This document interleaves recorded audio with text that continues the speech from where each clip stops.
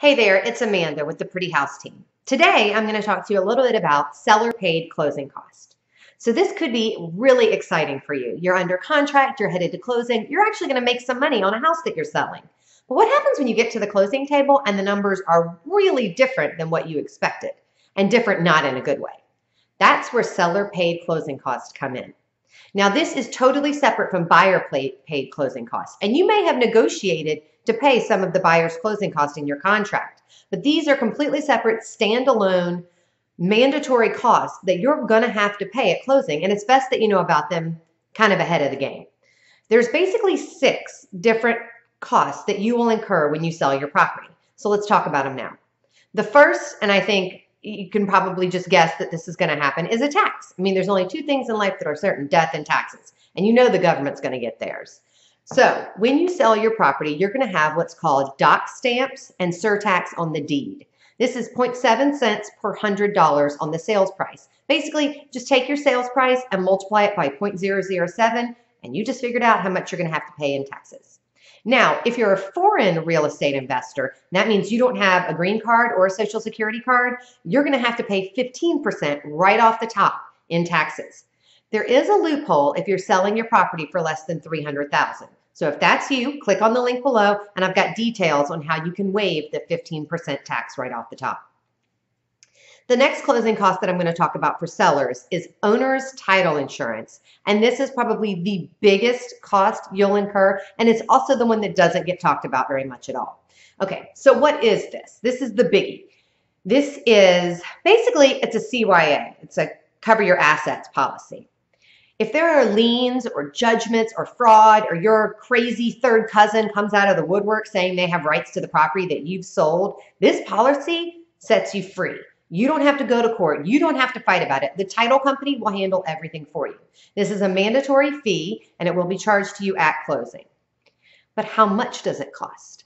So it's state regulated, which means that the title companies don't get to make up a number. It's state regulated, and they should all be charging about the same thing. I've also got some information in the link below that will show you at what purchase price how much that title insurance policy is going to cost you. But for a $500,000 house, it'll probably cost you around $2,500.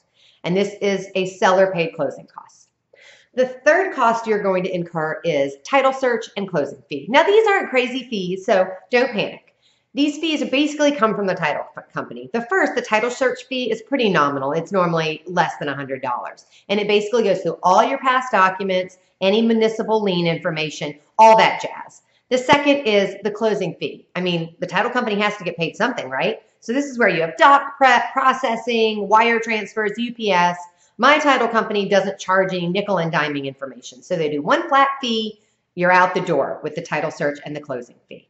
So those are your first 3 fees: taxes, owner's title insurance, and then your title search and closing fee.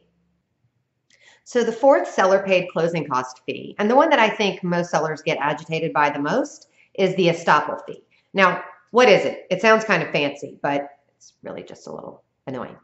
This is a fee from your homeowners association to find out how much the dues are, if there's any assessments due, if you're in arrears, and how dues are to be collected. That's it.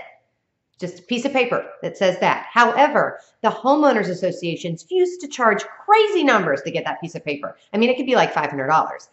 But in 2017, the Florida realtors got a law passed that capped the estoppel certificate fee at $250. That's still high, I agree. But it cannot be more than $250 unless, there's always a loophole. If you're delinquent in your HOA fees, they can charge a fee for that. If you need the form expedited within 3 days, they can charge a fee for that. However, the estoppel fee should not be more than $250. Here's another little interesting seller-paid closing cost. Now, this is in Pinellas County. So if you're selling a house in Pinellas County, your water bill is going to be a seller-paid closing cost. Now, why do you think that has to be on there? Because Pinellas County can actually file a lien on your house if there is an unpaid water bill. Also, when your new owner goes to turn on the water, they can refuse to turn on water to a new owner, or they can require the new owner to pay your water bill.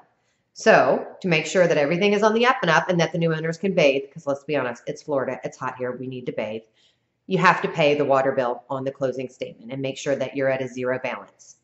And finally, the last seller-paid closing cost is obviously property taxes. So I'll try to explain this pretty quickly. It can get confusing, but just follow me. So if you're in the middle of the year and you're closing, they will take from you the first day of the year all the way through the closing day. Then for the buyers, they'll take the day after closing all the way to the last day of the year. However, if you're in fourth quarter, November, December, sometimes October, they will take the entire tax bill because it is due at that time. Then they will do some credits and prorations and whatnot, but they will take it all unless you can prove that you've paid it. And your word is not proof. I know. So that's it. Those are your 6 seller paid closing costs. You've got estoppel fees, you've got the water bill, you've got the property taxes, you've got the doc stamps and surtax on the deed, your owner's title insurance, and the title search and closing fee. That's about it. That's all you should expect to see. Now, I'm just little tip.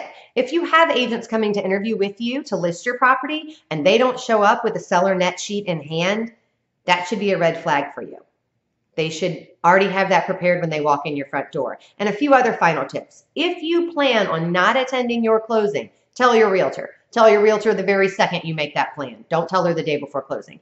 If you're still married and you're just separated, tell your realtor, because in Florida, it gets ugly. Both people have to be at the closing if you are not legally divorced. I don't care if you've been separated 18 years.